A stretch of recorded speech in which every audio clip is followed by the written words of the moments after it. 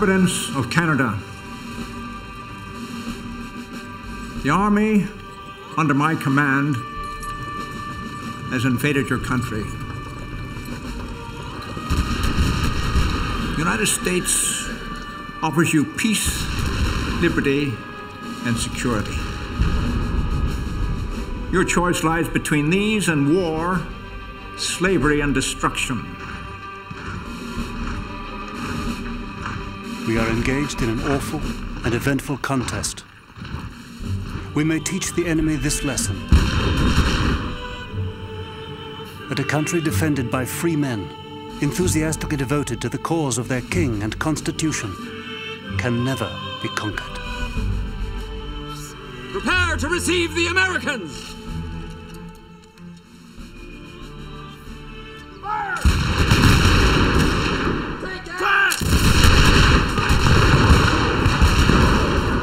The Americans.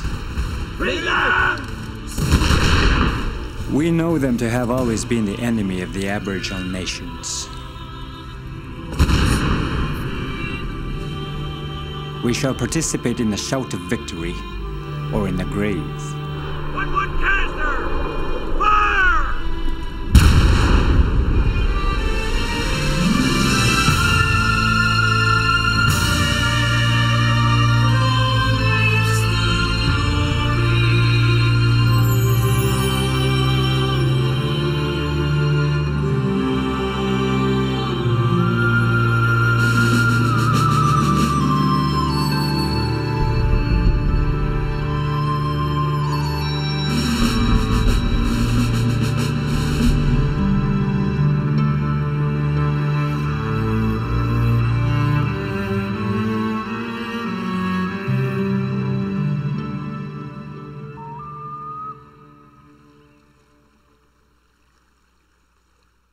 At the dawn of the 19th century in Canada, there is an unmistakable sense that war is approaching.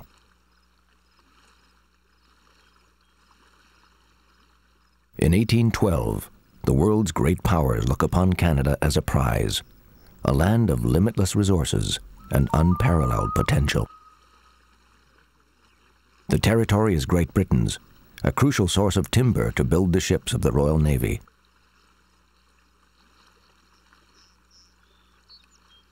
Canada is the largest outpost of the British Empire.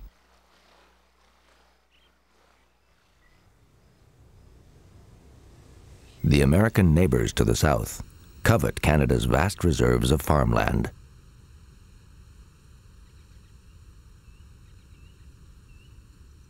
Many Americans believe it is their destiny to control the entire continent of North America.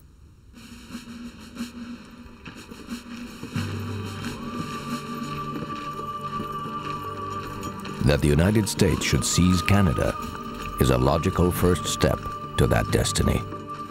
Declare, O Muse, in what ill-fated hour sprung the fierce strife, from what offended power. A leading role in the defense of Canada would be played by a general with a taste for history and poetry, for epic stories of ancient heroism. The letters of Isaac Brock foretell a titanic struggle, of his own role in it. I wish you to send me some choice authors in history, particularly ancient with maps, and the best translations of ancient works. I read in my youth Pope's translation of Homer, but till lately never discovered its exquisite beauties.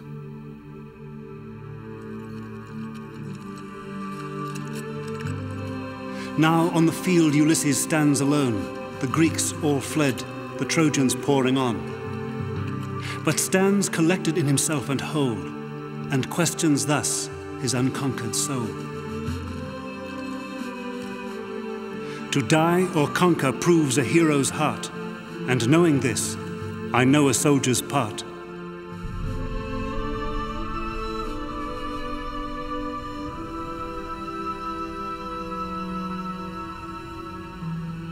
General Brock was born on the British Channel island of Guernsey, off the coast of France.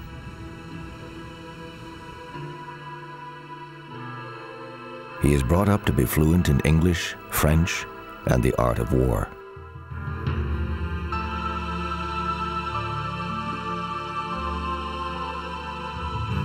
At St. Peter's, where the Brock family has worshipped for generations, he is remembered as one of 14 children, the one given the biblical name Isaac.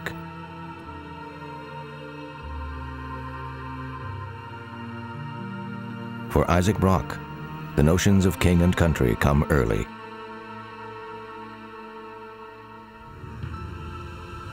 In 1802, after service in Europe, Isaac Brock sails off to find his glory in the British Army, dispatched to hold the last remaining British territories in North America.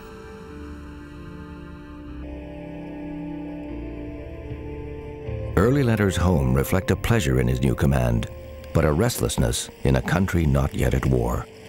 We've been uncommonly gay the last fortnight. Races, country and water parties have occupied our time in a continued round of festivity. Such stimulus is highly necessary to keep our spirits afloat. I have 1,000 thanks to offer you. The different articles arrived in the very best order, with the exception of the cocked hat, which has not been received. A most distressing circumstance, as from the enormity of my head, I find the utmost difficulty in getting a substitute in this country. In 1812, Brock's command encompasses the immense territory of Upper Canada, with a population of only 80,000. The people of the First Nations, European settlers, and exiles from the American Revolution. If war comes, no one is sure on which side any of them will fight.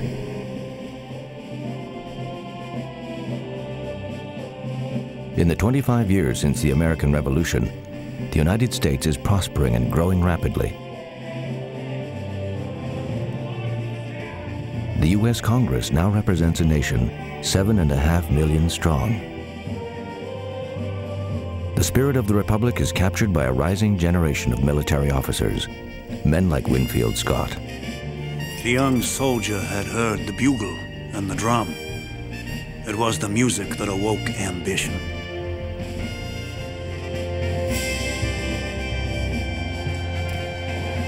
In Europe, England and France are once again at war.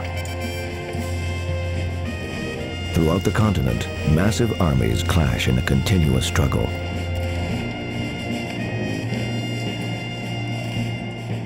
One advantage England maintains is unchallenged domination of the seas. British ships are able to blockade European ports to starve Napoleon of supplies.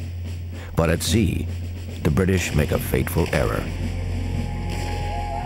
The British constantly stop and search American ships, not only to enforce the trade blockade, but to seize American sailors and force them into the British Navy. The British declare the men are deserters. In 1812, the United States issues an ultimatum to Great Britain. If the naval harassment of American shipping does not stop, the United States will go to war. The British government does not take the American threat seriously.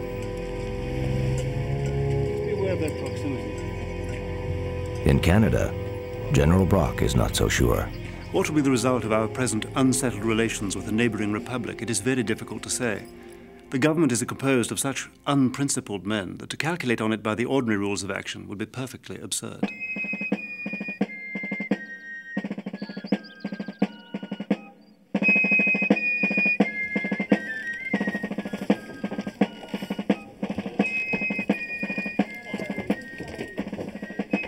In war with the United States, Britain's most vulnerable point is her vast territory in Canada.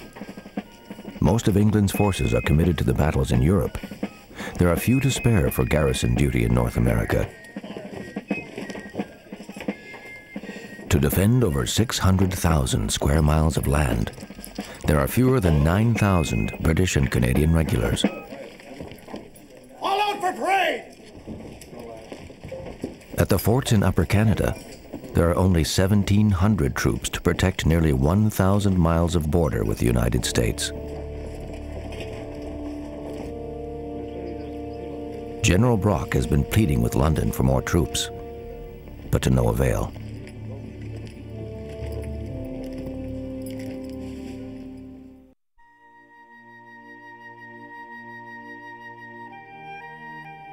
As war nears, British reinforcements are not forthcoming. Brock is forced to turn elsewhere for support. He needs to reawaken an alliance with England's oldest partners in North America, the First Nations. To do so, he must overcome suspicion and distrust. Many native chiefs in Canada see the British as fair-weather friends. Mohawk War Chief John Norton was educated in Scotland and kept a detailed journal. Experience has convinced us of their neglect, except when they want us. Why should we endanger the comfort, even the existence of our families, to enjoy their smiles only when they need us?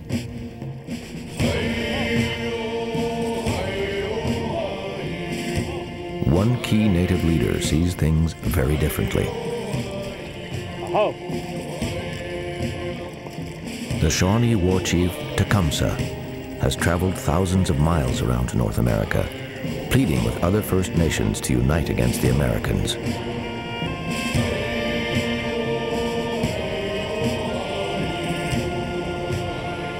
Tecumseh sees no other way to stop illegal seizures of Indian land by the United States.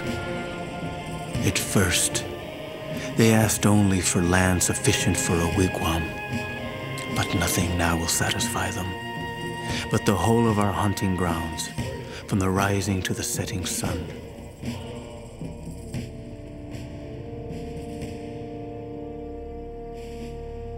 General Brock despaired that he might ever conclude a useful alliance with the native leaders.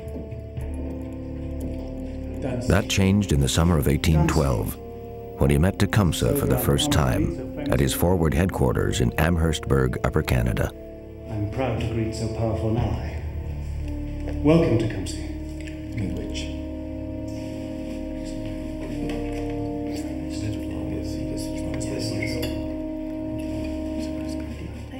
All in attendance recorded that Brock was astonished by the eloquence of Tecumseh. We, your Indian allies, are overjoyed that our father beyond the Great Salt Lake, the king, has at last awoke from his long sleep and permitted his warriors to come to the assistance of his red children. The Americans came on us suddenly and destroyed our villages and slew our warriors. They came to us hungry, and they cut off the hands of our brother who gave them corn. We offered them rivers of fish, and they poisoned our springs. We gave them mountains covered with forests, valleys full of game, and what did they give us in return? Rum, trinkets, and a grave. On our part, we will shed the last drop of blood in service of our father, the king. The king. The native leaders were in turn impressed by General Brock. The decisive manner in which General Brock spoke and acted was a very favorable feature. He was a man of discernment, candor, and rectitude. Splendid. At this meeting, General Brock makes a solemn undertaking on behalf of His Majesty's government. If the native people join with the British to save Canada, the British will support their demand for an independent native country in North America. Brock wrote to the British government to underline the importance of the commitment. I have already been asked to pledge my word that England would enter into no negotiation in which their interests were not included. And could they be brought to imagine that we should desert them, the consequences must be fatal.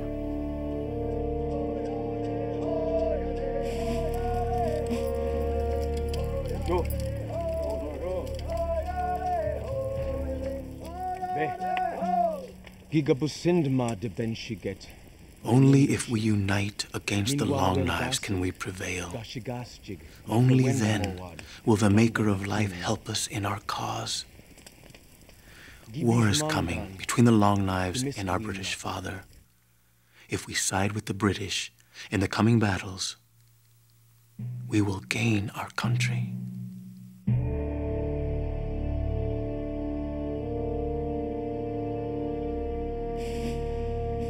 In Washington, war fever is now rampant, ignited by leaders such as former President Thomas Jefferson. He declares that the capture of Canada will be a mere matter of marching. Those for war are called war hawks. Their Republican leader in Congress, Henry Clay, declares, "We have the Canadas as much under our command as Great Britain has the ocean. I would take the whole continent from them. God has given us the power." Richard Johnson of Kentucky declares the conquest of Canada is part of America's destiny.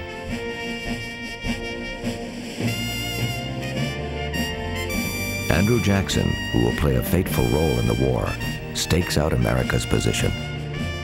We are going to fight for the reestablishment of our national character, for the protection of our maritime citizens impressed on board British ships of war, to vindicate our right to free trade, now perishing, and to settle, once and for all, the Indian question by the conquest of all of the British dominions upon the continent of North America.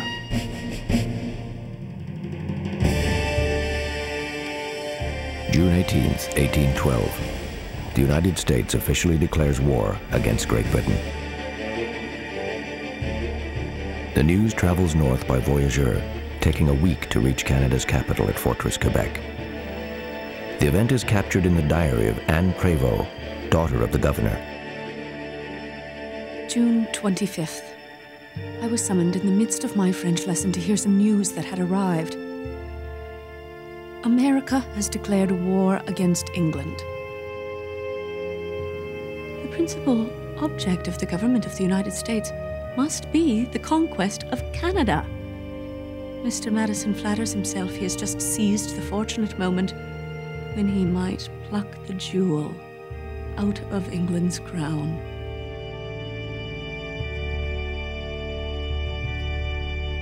Canada's commander-in-chief, Sir George Prévost, is a cautious man. Realizing his precarious position, he now wants to avoid provoking the Americans. Prévost immediately dispatches orders to General Brock in Upper Canada to avoid any offensive measures whatsoever. Our numbers would not justify offensive operations being undertaken unless they were solely calculated to strengthen a defensive attitude. I consider it prudent and politic to avoid any such measures which, in effect, have a tendency to unite the people of the American states.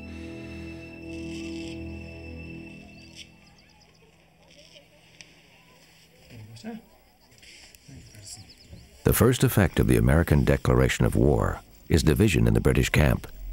General Brock is astonished by his orders from Prévost and immediately informs the commander-in-chief of his dissent. He wants to move quickly to the attack. The accounts received of war having been declared by the United States against Great Britain justify offensive operations.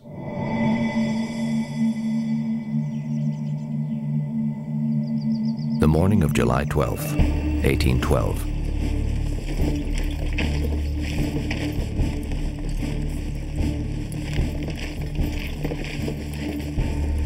Inhabitants of Canada, the army under my command has invaded your country. The standard of the United States waves on the territory of Canada.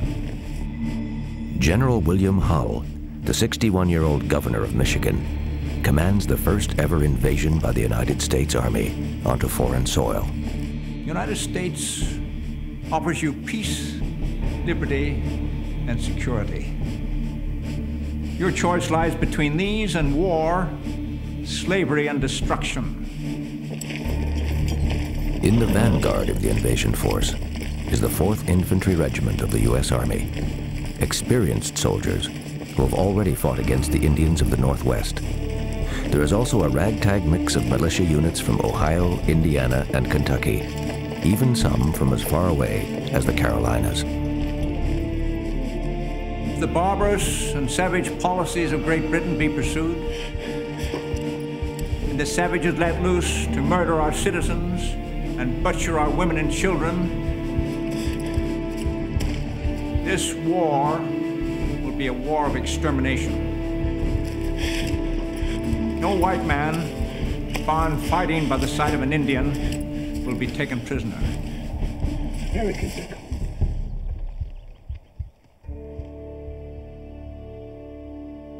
The American invasion force has penetrated Upper Canada at the far western end of Lake Erie, just south of Detroit. On the first day, the Americans crossed the Detroit River to occupy the Canadian town of Sandwich, almost without opposition.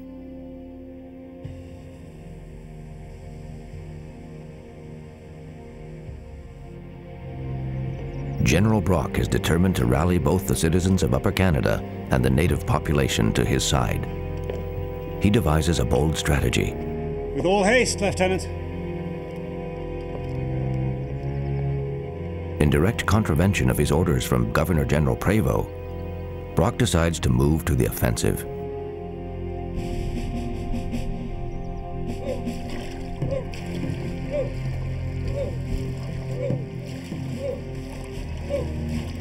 Brock dispatches a handful of voyageurs and a British officer on a desperate mission. These men must paddle almost 750 miles in 1 week.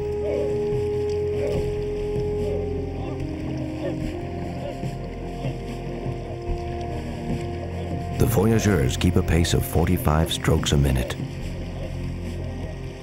Speed is of the essence, and so is secrecy. This small force has been ordered to arrange a key surprise attack. From Fort George, the voyageurs cross Lake Ontario to York, methodically making their way up the Humber River, portaging and paddling to Georgian Bay, onwards to the top of Lake Huron, to the strait which leads into Lake Michigan. Their objective is a crucial American stronghold, Fort Mackinac.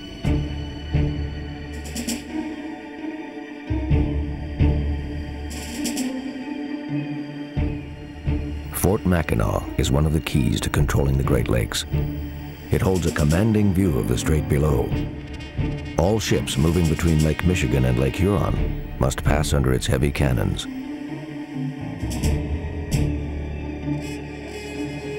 Just as Brock has calculated, the American officers in the fort have no idea that war has been declared, and so are totally unprepared for any attack.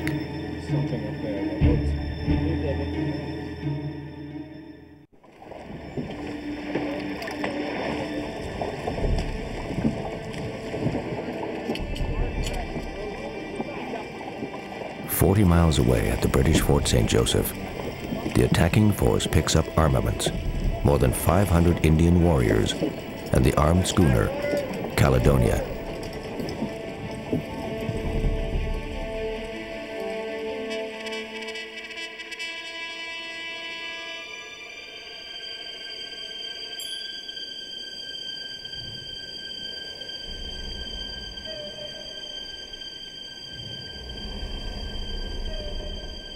Under cover of darkness, the attackers cross Lake Huron and surround Fort Mackinac.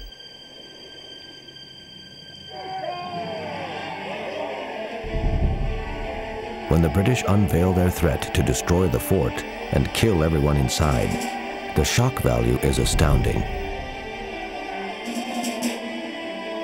The American fort is instantly surrendered. I have the honor to transmit herewith a dispatch this instant received from Captain Roberts, announcing the surrender of Fort Michilimackinac. The capture of Mackinac may produce great changes to the westward. The actual invasion of the province justifies every act of hostility on the American territory.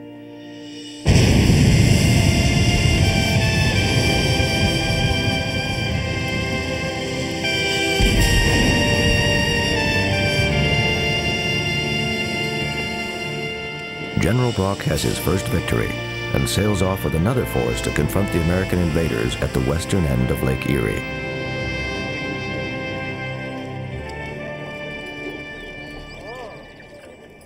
General, with all due respect, on the Western Front, General Hull and his American invasion force has stalled. We can take that fort down right now. Let us fire and get it done. Hull's officers are pressing for an attack on the British Fort Malden, but Hull suffers a fit of nerves and seems paralyzed by indecision. We can take it down right News of the capture of Fort Mackinac to the north has shaken General Hull's confidence. He retreats back to Fort Detroit. In private letters to the Secretary of War in Washington, the general confides a fear that he is now vulnerable to massive and vicious attacks from native warriors. Join in the war of extermination. I have every reason to expect, in a very short time, a large body of savages whose operations will be directed against this army.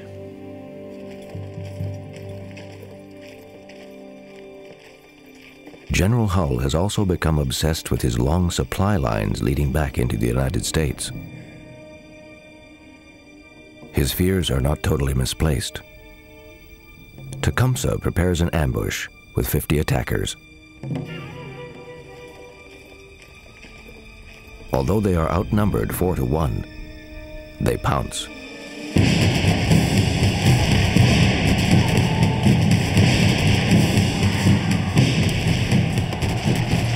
In early August, the warriors make 2 assaults on the Americans south of Detroit, killing and wounding dozens. The Americans are terrified by the taking of scalps.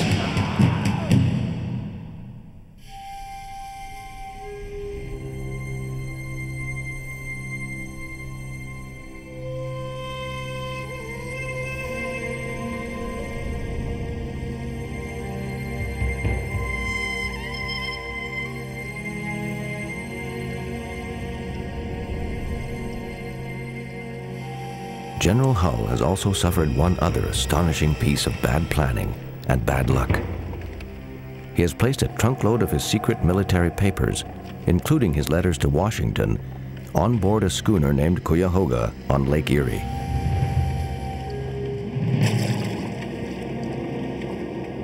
But the American forces do not control the lake. The British troops are everywhere.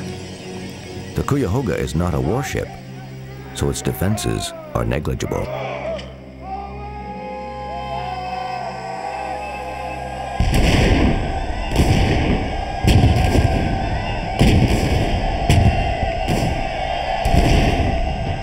The British take possession of some of the Americans' most vital military secrets.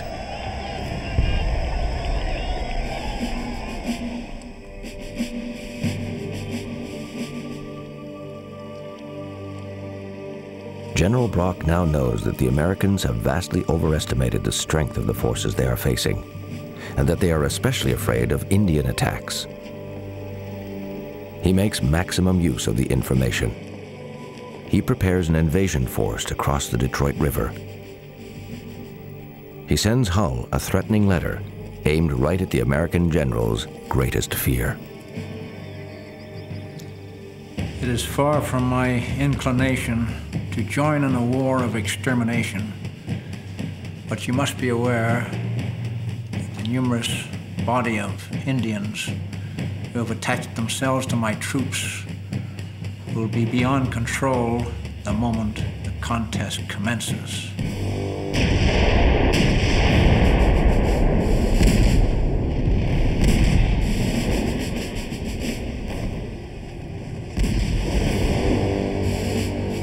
It's a bluff. Hull doesn't know it, but he commands a force more than double his British opponent. Even his artillery is more powerful. But when Brock's guns open up, Hull refuses to fire back. Hull is afraid that all the inhabitants of the fort, including his daughter and 2 grandchildren, will be slaughtered. Intimidated, fearful, and with his own officers circulating a petition against him, Hull decides on capitulation.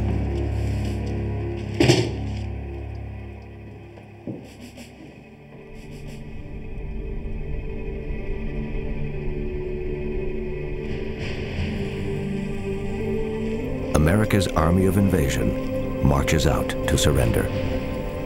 2,500 officers and men with as many rifles and muskets, 39 cannon, and a long supply train gives up to a force half that size. America's outrage is expressed by one of the next generation of U.S. officers, Winfield Scott. The patriots, stirred with indignation at the deplorable loss of national character, life, and property sustained by Hull's surrender, should ask at every turn, what? Shall not fatuity, ignorance, incapacity, imbecility, call it what you may, in a commander, whatever the rank, be equally punished with cowardice or given aid and comfort to the enemy? General Hull is taken prisoner and held for several months in Canada, then sent back to the United States. There he is tried and convicted of cowardice and sentenced to be hanged. President Madison commutes the sentence, but Hull goes into history as the author of one of America's greatest military disgraces.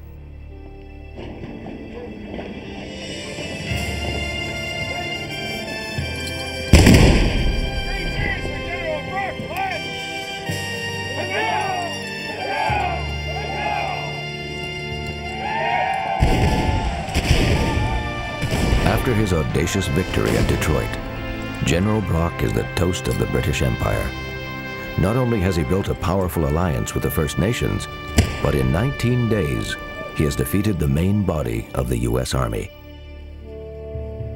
In Lower Canada, Sir George Prevost knows that Brock has disobeyed his orders, but in the circumstances, decides not to make an issue out of it. He expresses grudging approval of Brock's strategy. I can assure you of my perfect confidence in your measures for the preservation of Upper Canada. All your wants shall be supplied as fast as possible, except for money, of which I have so little. Haste, man, haste. Now at the peak of his power and fame, Isaac Brock feels a nagging, troubling premonition, which he confides only to those closest to him. If this war lasts, I fear I shall do some foolish thing.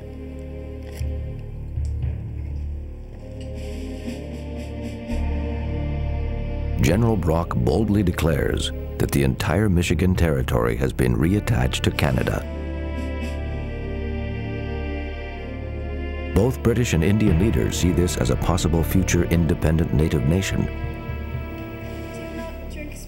Brock knows that he owes his victory in large measure to Tecumseh and pays the Shawnee chief his highest compliment. Miss Elliot, gentlemen, I give you Tecumseh, Wellington of the Indians. Tecumseh. Tecumseh.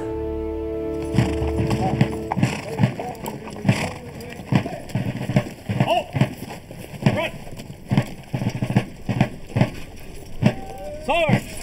Hoy! Sword! Carry! Sword! The United States has lost a key battle, but it is far from losing the war. The American population is 15 times that of Canada. The Americans have more money, more weapons, and now they are looking to avenge their humiliation at Fort Detroit. Step! Step! The American army begins to regroup on the New York side of the Niagara River, near the falls.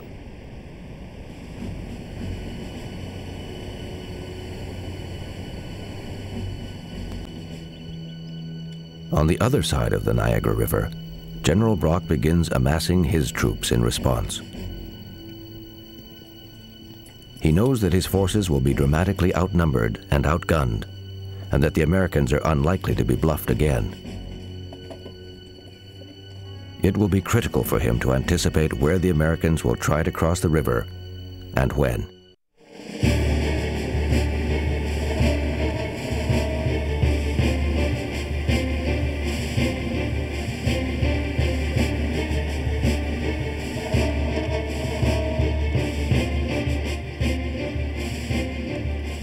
The vast number of troops which have been this day added to the strong force previously collected on the opposite side convinces me, along with other indications, that an attack is not far distant. You will hear of some decisive action in the course of a fortnight. I say decisive because if I should be beaten, the province is inevitably gone.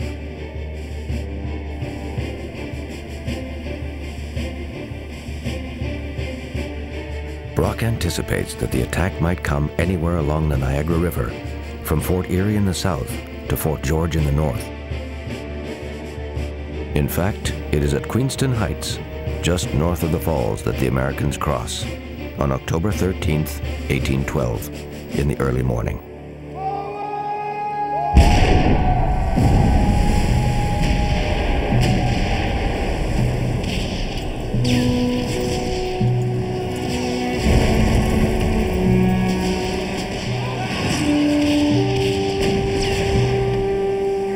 For the U.S. Army, it is a dangerous crossing.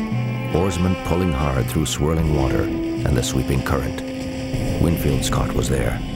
In crossing about daylight, the boats had to sustain a direct plunging fire from the battery on the heights.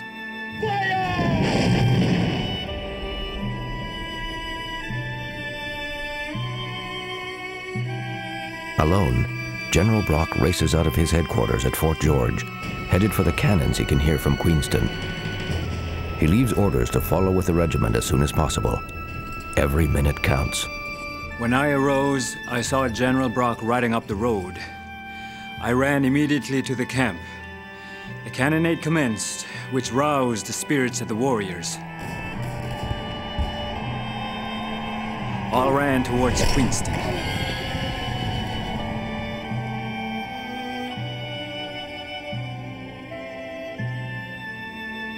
In battle since time immemorial, armies try to seize the high ground, to bring their weapons to bear on the enemy below.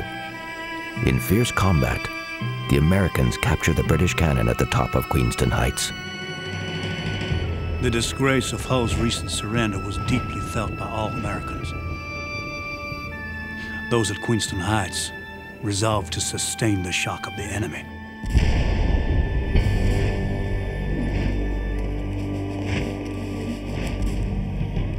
Gathering the redcoats, Brock is just as determined to retake the heights.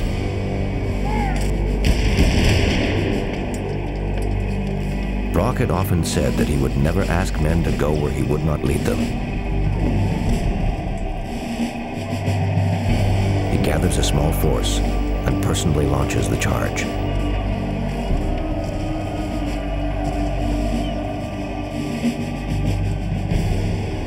A U.S. Army rifleman spots the general's scarlet tunic and cocked hat.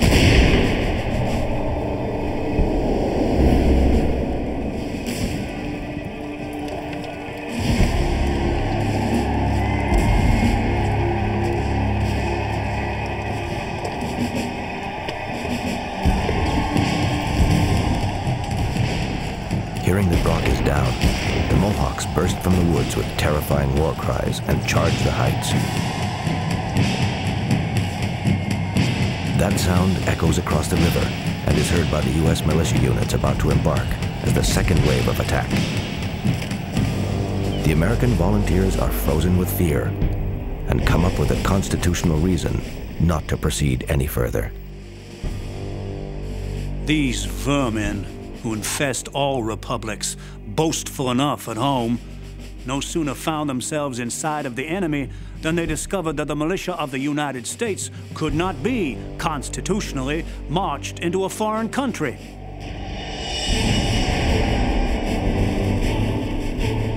Because of the American militia's refusal to cross the river, the first wave of the U.S. Army attackers is now stranded on the Canadian side. The main body of the British and Canadian forces arrives and advance relentlessly with withering fire and fixed bayonets. In the smoke and confusion of battle, the Americans found it difficult to get their bearings. Under the threat of the scalping knife, the tomahawk, and the fire of the British regulars, the Americans began to withdraw. But where? Behind were the cliffs and the whirlpool and the deep rushing waters of the Niagara River. The firings on both sides were deadly. And then followed a partial clash of bayonets. The Americans, by force of overwhelming numbers, were driven from the heights toward the river. Here, all were seized with despair. No boats had arrived. A formal surrender was made on terms honorable to all parties.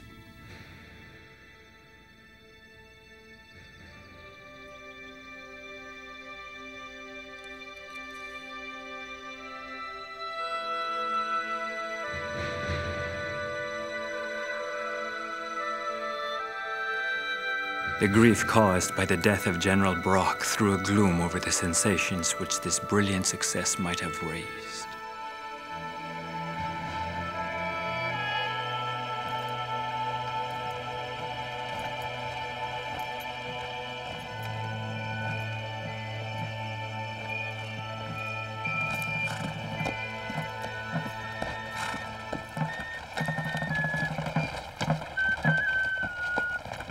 After the battle, the body of Major General Isaac Brock is brought back along the river road for requiem services.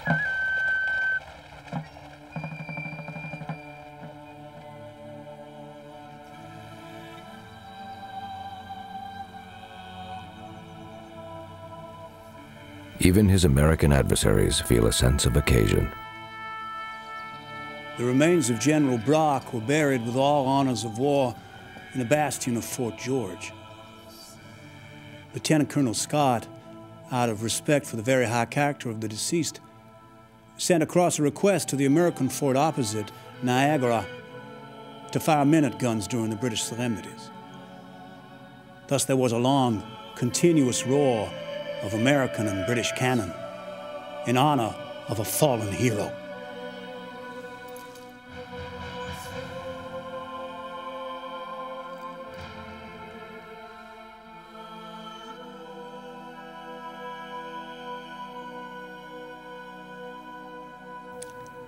An express brought news of the Battle of Queenston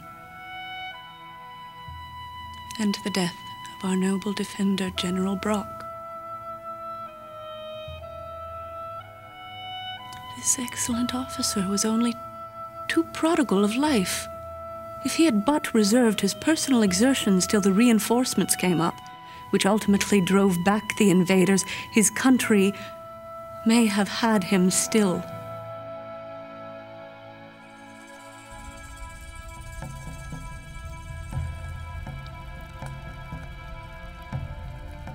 For Tecumseh and the Indian people, the death of General Brock is devastating. Not only have they lost the one British leader they trusted, they lost the representative of His Majesty's government who made them the promise of a homeland of their own.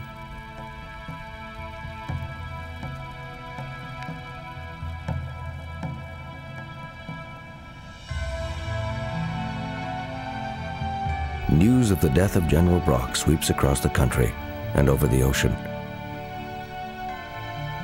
Throughout Great Britain, church bells peal for him.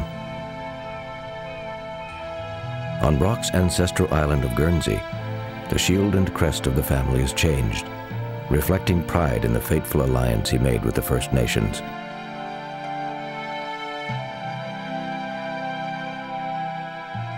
In the family church, a lasting testament is carved over the altar.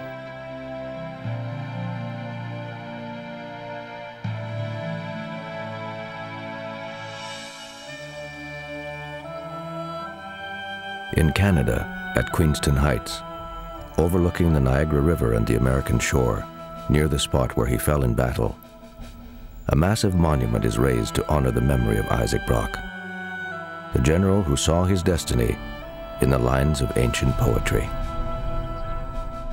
Now on the field Ulysses stands alone, the Greeks all fled, the Trojans pouring on. But stands collected in himself and whole, and questions thus his unconquered soul.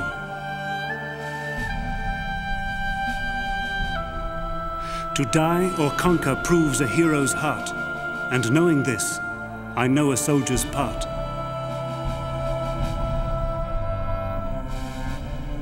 Me Greece shall honor when I meet my doom, with solemn funerals and a lasting tomb.